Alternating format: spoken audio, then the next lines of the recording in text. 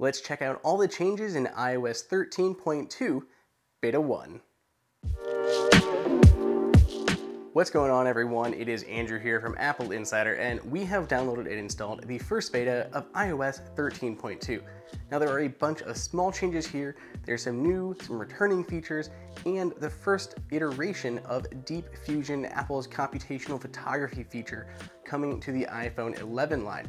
So let's go ahead and break it down, show you everything that is new and changed in this first beta of iOS 13.2. Starting off, if you head into the Settings application and go under Privacy, there's a new Research option.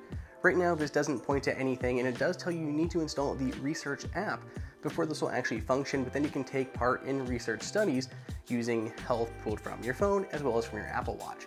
We're sure more information is coming from Apple on that in the future. On the iPad with iPadOS, we see screen and dock settings have moved from the bottom of the display and brightness settings and now occupies its own space within the Settings app. Here you can see like the iPad app spacing or the iPadOS app spacing, as well as other changes you need to do for your dock and for your home screen. If you 3D touch or haptic touch on the TV app icon, there is now a new contextual menu that'll appear, and it'll let you continue off where you last were, whatever movie and TV show you may have been watching. Our old friend Rambo has noticed that proximity cards that pop up, ones for, say, pairing your AirPods or something, and now can have a transparent background. He says this is going to be useful if Apple ever wanted to implement these with dark mode. Whenever you're in Control Center and you're adjusting the volume, it'll no longer display an iPhone icon there at the top. It'll be replaced with a volume icon, which makes a little bit more sense, obviously, here on your iPhone.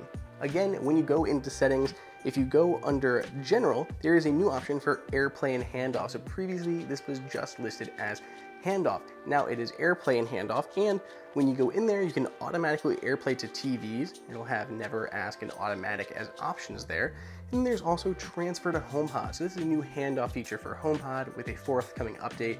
Right now it doesn't work in the beta, but you'll be able to take your phone, tap it on top of the HomePod, and transfer audio from your phone to the HomePod, tap it again to transfer from the HomePod back to your phone.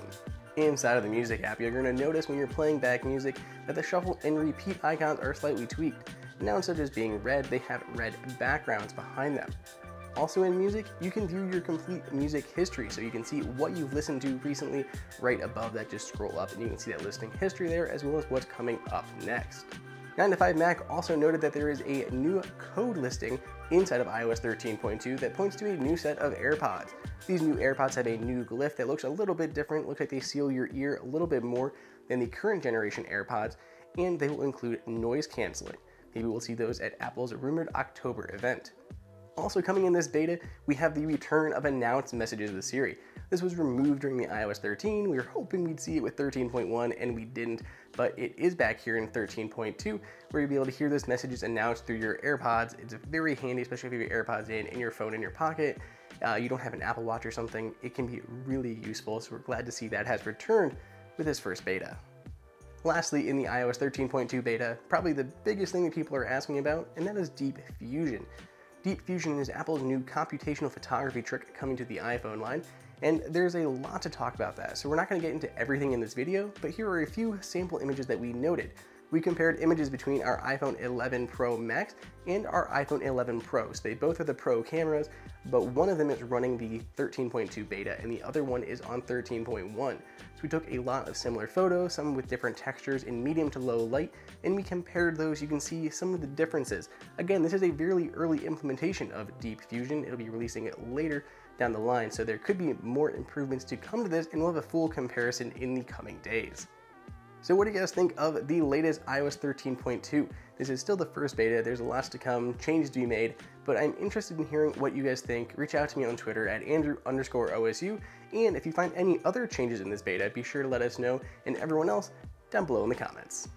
Hey everyone, did you guys like that video? Be sure to click on that like button so we can create content that we know that you guys want to see. And follow AppleInsider on all social media channels. If you want the best prices on any Apple gear, check out the AppleInsider price guide that is updated daily. And until next time, we'll see you later.